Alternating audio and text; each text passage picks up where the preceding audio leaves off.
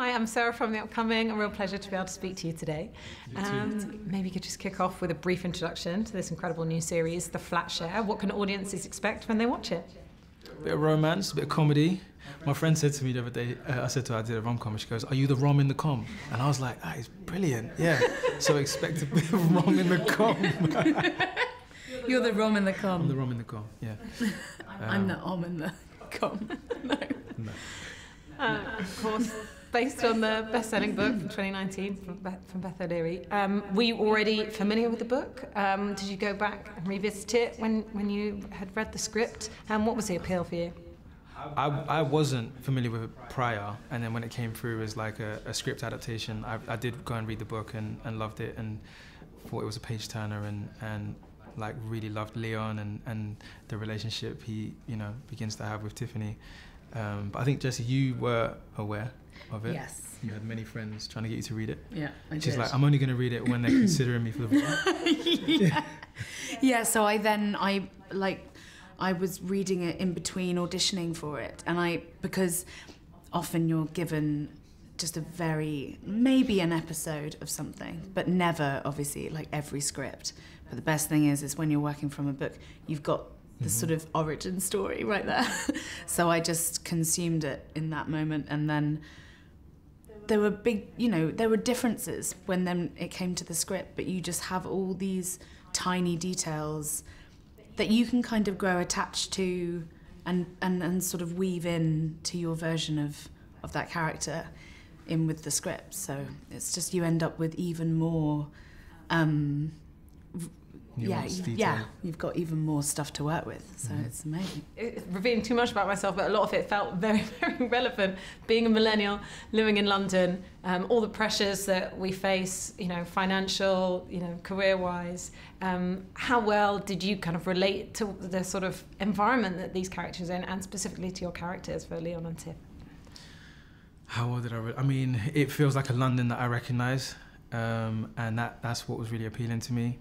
And I think all of us probably have some situation where we've seen someone have to be very creative in how they survive or bring income, how they navigate love and relationships and friendships, and it feels very grounded. It's a rom-com, and there's definitely a heightened essence to it. That we all love to see in something like a show like this, but the fact that it's grounded in something that we right now can relate to makes it so much more appealing, I think, and was like a big reason why I wanted to do it. And it's like set in London. I'm born in West London, so I get to do something, a rom-com in my own city. I love that. Yeah. And for you, I mean, I guess, we've kind of fallen in love a bit recently with messy millennial women, and maybe Tiff's kind of somewhere in that genre as well. How did you see her? Yeah, I mean, I think I really saw her as someone who is currently just you're meeting her in her worst, at her worst. Someone who is, maybe normally a really good, really loyal friend, but right now, for many reasons, isn't able to be that person. Someone who feels like they should have more stability in their life, like whether that's through work or relationships or friendships, whatever it is, and then suddenly actually everything that they thought was stable has been kind of flipped on its head. And the feeling of, how do you set up and build your life when everything around you is changing all the time, and the goalposts are always being moved, and things get harder and more expensive and more difficult to sort of feel like tangible, to kind of pin down. And I think Tiff really spoke to me as someone who in that moment, like in post-breakup or whatever that is, that me and all my girlfriends, we were talking about it, and we could all relate to this feeling of this kind of stubbornness of like, no, I have to prove it to myself that I can do this, that, whatever, hold it down, try and live on my own, try and get this sort of sense of self back. And also living up to expectations of, if you're young, you should be able to be free and have all this, like, you know, be really carefree, and then actually struggling with the fact that you're a romantic and you can't do that. That really spoke to me. And it looks like it must have been a lot of fun to make, and, you know, as well as the romance being there, of course, so much comedy, so much wit, and so much attention to detail. I think, like, when she goes to the restaurant, avocado on toast is £12, and sat in that kind of office environment where everything's supposed to be very fast-paced. And what were some of the highlights of being on the shoot, and did you really feel like it was, based on a real kind of London? Highlights of the shoot. Working with him. Yeah, working with her was a really big highlight, yeah. I guess it's the kind of thing you would expect us to say, right? Yeah, it was great, but no, it really was. I'm trying to think of like a specific day or scene. When I started filming, my first few days were all in the office, and I'd never done office scenes, and I was like, oh, I'm at work. Yeah. And I felt like really, I was like, oh, this is cool. I was like spinning around in my chair and being like, I'd be fired the moment I walked into a real office. But like that was really wonderful, and kind of building up the beginning of like Tiff's sort of life outside of this flat. And then like being able to finally, actually, when we got to London and filming stuff on the streets in London, like walking down roads that you're like, I've walked down this road 1,000 times. And it kind of is really exciting to be filming in your city, and a place that feels like yours, and a very satisfying moment as well, where the door really does open onto that like platform, and you're like, that's real.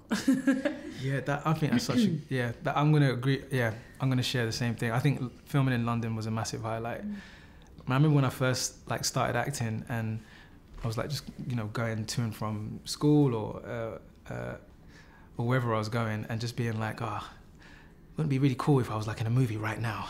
Yes, and like, always imagine yourself in a film. And like, this is how I'd walk, because I'm thinking about this girl, and you know, you just got your own movie playing in your head. Well, at least I was. And then like really doing it. I was like really doing it on this, you know, walking across Waterloo Bridge, or jumping on a bus, or jumping on a train, and just being like, I'm really filming like a rom-com in London.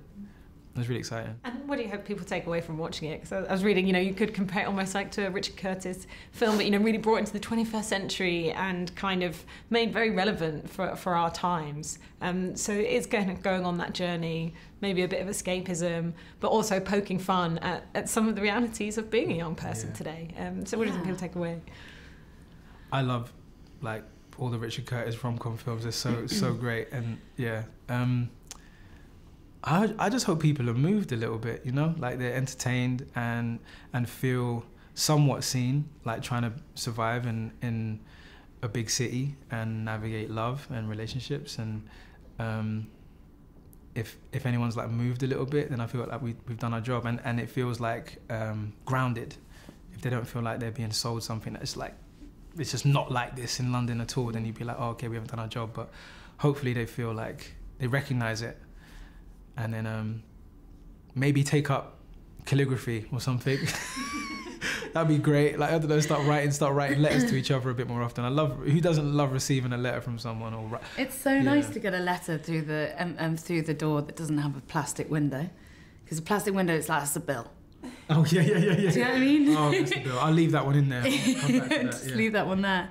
I think it's really beautiful to see the kind of rom-com back, the sort of unapologetically romantic moments within the story, but also ones that challenge what we have previously watched and deemed as romantic. Tiff is someone who is a hopeless romantic, and I think she sees a lot of what she thinks is romance, and then, you know, it's really burnt her, and actually separating what she thinks love looks like and what it actually is. And a lot of that comes back as self-love, and then also reconnecting with some of the most important relationships of your life will be with your friends and with your family. And like connecting there and making those also great loves in your life, and kind of having that as part of your kind of bigger love story. I think that's a really special part of the show. I think I'm out of time, but thank you so much for sharing all that you. with Thank me, you. and I really can't It's wait great for everyone questions. else to get stuck into the Flatshare. Thanks so much. Thank you. Cheers. Thank you. Cheers.